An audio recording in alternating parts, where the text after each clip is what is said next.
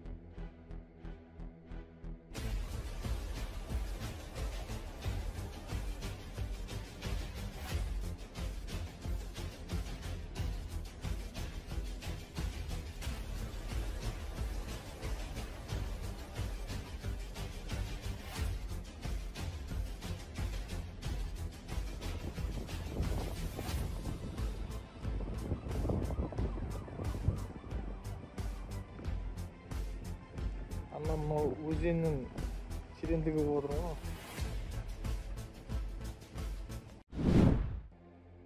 Hurricane Milton is barreling into the Atlantic Ocean after plowing into Florida as a Category 3 storm.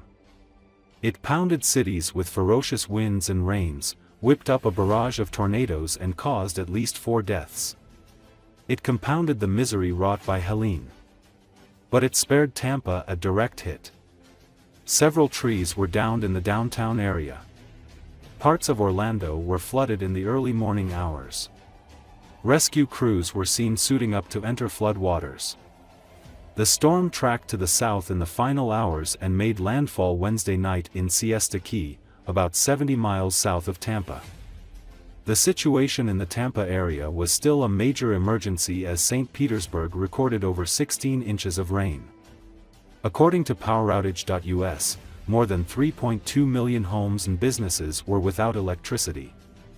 The St. Lucie County Sheriff's Office said 4 people were killed in tornadoes that hit ahead of the storm.